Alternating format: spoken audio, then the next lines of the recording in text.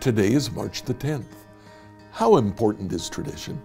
Let's find out together as we read several passages from the middle of Jesus' ministry.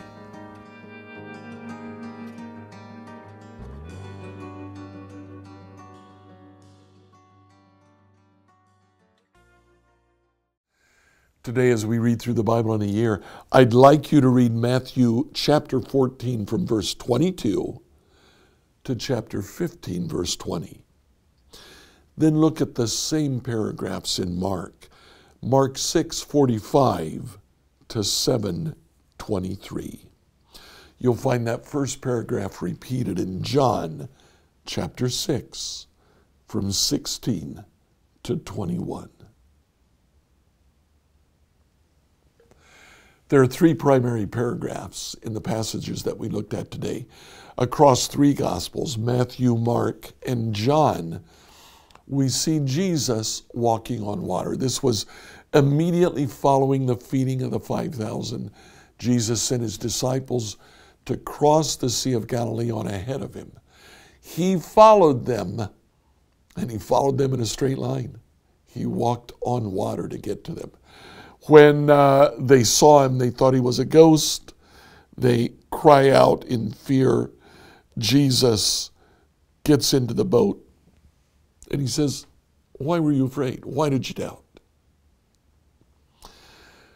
The next paragraph talks about sick people brought to Jesus so Jesus could heal them. And then we're going to look primarily at Mark.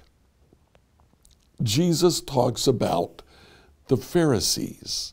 In Mark chapter 7, verse 1, one day some Pharisees and teachers of religious law arrived from Jerusalem to see Jesus.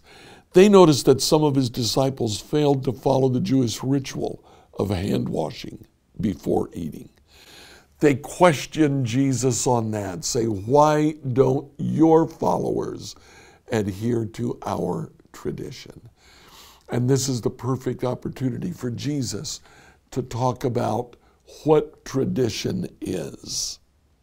Now, Jesus was not anti-tradition. There were some traditions that Jesus followed.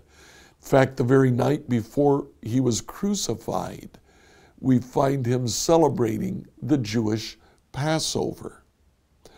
But here, Jesus says this tradition has no value.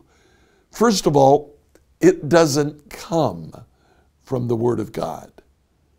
The Word of God never talks about the hand-washing tradition in the same way that the Pharisees presented it. He brings up to them other traditions that they have, traditions that by following the tradition, they actually disobey God's word. Jesus finishes by saying, "It's not what goes into your body that defiles you. You're defiled by what comes from the heart." The disciples question him about that, and Jesus says, "Don't you understand? It's not what you intake." Mark makes the comment here. In saying this, he declared every kind of food acceptable in God's eyes.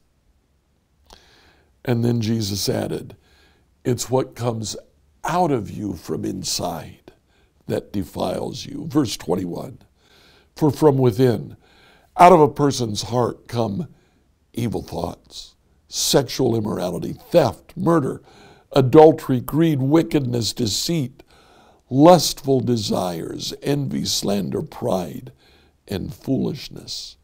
All these vile things come from within. They are what defile you." How important is tradition? When tradition gets in the way of God's word, it's to be discarded. After that, tradition is okay, but it is no substitute for faith. We look to Jesus. We look to His Word for our faith. Please like, follow, and subscribe to this devotional on whatever platform you used to listen to it. Email your questions to us at questions@becomehope.com. Tomorrow, we'll ask the question, how much does a little white lie actually hurt?